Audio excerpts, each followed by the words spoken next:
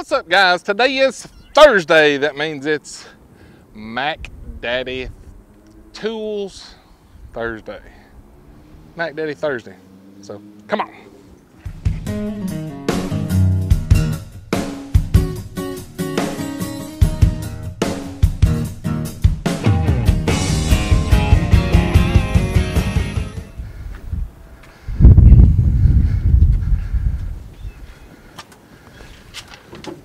Good morning. Morning. How's your week been? I can't complain. Busy. I know the feeling. That's the way we like it. Oh, yeah. That's the way we like it. Looks like you got something new up there today already. Yeah, that's what I was getting out for you to look at. I know how you like your little toolkits. Mm-hmm. They cool. come in a little plastic box, 2 different kits, and it's got a spring-loaded latch on it too. Well, Man, yeah, look at that. pretty neat little Got kit. your bits and To me, that kit right there would be perfect for like a put in a boat or a side-by-side or a four-wheeler or something like that if you did a lot of riding on the weekends. That'd be handy dandy.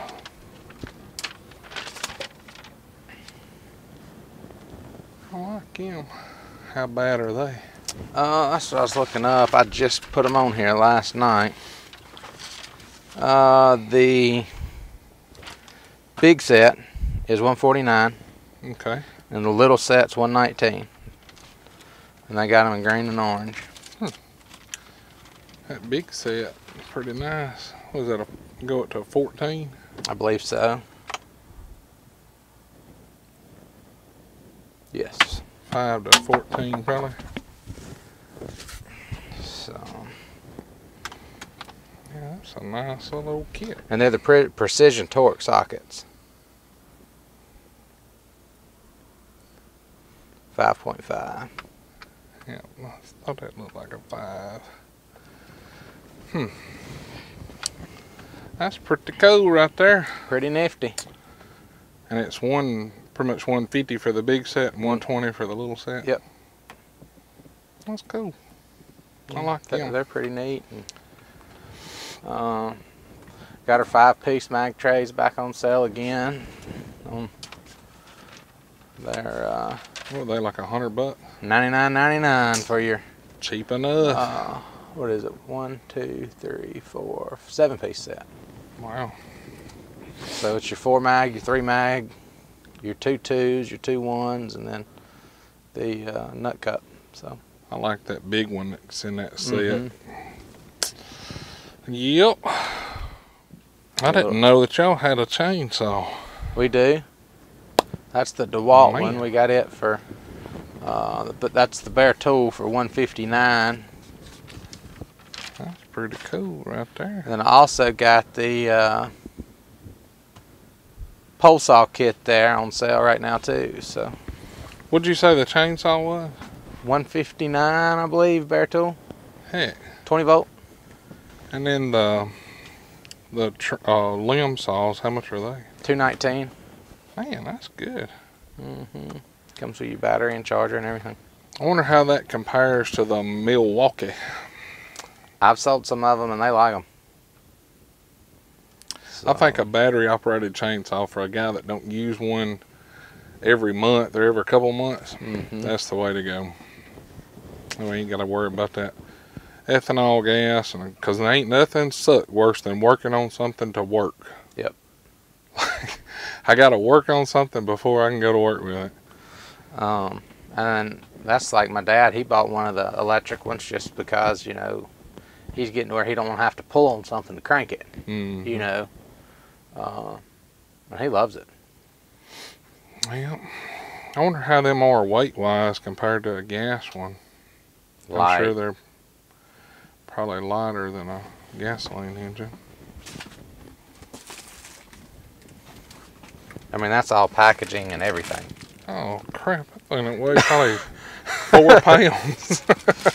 Well, I guess the weight's really in the battery though when you. It is. Well, yeah, a lot of it. And how big a battery you put on it. I was going to see tool weight only is 8.1 pound. I was off. I guessed it about 4, but that's a heavy box. That's what it is.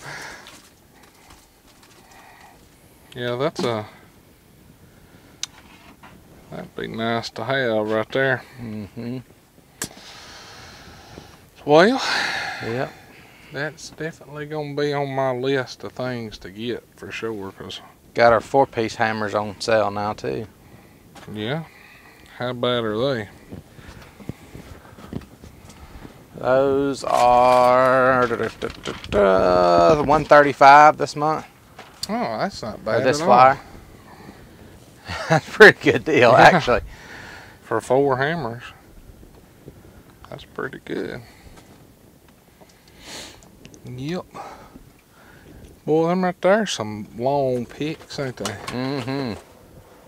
Holy cow. Heavy duty ones too. Probably your radiator hose is loose. Them's nice too. Sure enough. Well, y'all been selling a bunch. Been busy, thankfully. It's been crazy around here. Holy cow. As you can tell, crap sitting all in the parking lot. Yeah. Everywhere else. It's been rough this week. A lot of shops saying they've been slow lately, but Man, we've had more money. I know what to do with this week. Man, drives me nuts. that's good. Getting parts is what sucks right now. And it ain't just with Napa, you know, it seems like it's everywhere, even Ford and O'Reilly's is having some issues. So.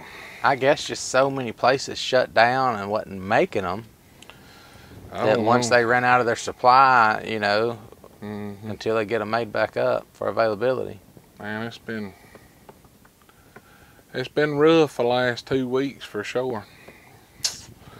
For sure. But this week, man, I've been so busy I ain't had time to do nothing. Like, it's just drop this job because I'm waiting on parts and go to another, and only to trace it down to find out gotta wait on parts for it. Pull another one in, start tearing it down, get everything figured out, and guess what? I ain't no parts for it. Jeez. But I mean, it has 5 jobs waiting on parts. That's not. It's gonna be hell when they all come in. So, which I just got one in a while ago from FedEx, so we'll be able to get one hole open. That'll be good then. Now that's another good one they got right now too. All those remote hose clamp pliers. Well, right now if you buy the coolant pressure tester, you get the hose clamp plier deal for free. Can't beat that. So and that's generally like 120 bucks. I've got a pair of them. I don't use them very much, but when you need them, they sure are handy.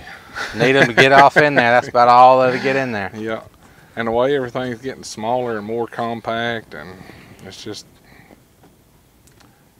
them right there, they got their place in this world for sure. Absolutely. For sure. I don't guess I need nothing today. Thankfully, I ain't had nothing else break. So, hopefully that'll be the end of the breaking for a little while. Yeah. Man, I had it rough this week. I had which last week I broke that RBRT bit, and then I broke a snap-on bit yesterday. Had to go to my service truck and get thankfully I had the Astros in there to be able to finish that job, but I don't know, just breaking everything else, seems like. So It's the way it goes from time to time. But I guess it could be worse. Yeah. I could have not had the tool I needed, like a spare when it broke, so. You ain't got but 2 of them little baby Knipex left. They must be selling good. They have. It mixed reviews on it. You know, a lot of folks are saying after they bought them that they're too small, but I like the little pair like these. I still use them a lot, but I guess my most, like you know, if I had that pouch you was talking about, that would probably be my go-to right there. But them's just a little too big to keep in your pocket. Yeah. But if I had one of those pouches, hopefully you'll be able to get some of them, because that's probably what I'll My guy switch said he was over supposed to be having a dozen made. He's just waiting on them to get them done for him. So cool. I'd like to have one of them. You know how bad they're gonna be? I don't.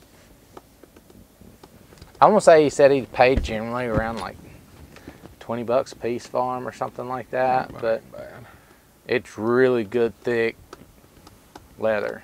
Amish, man, they make some good stuff. They do. They make some really good stuff. I mean, they wear them every day.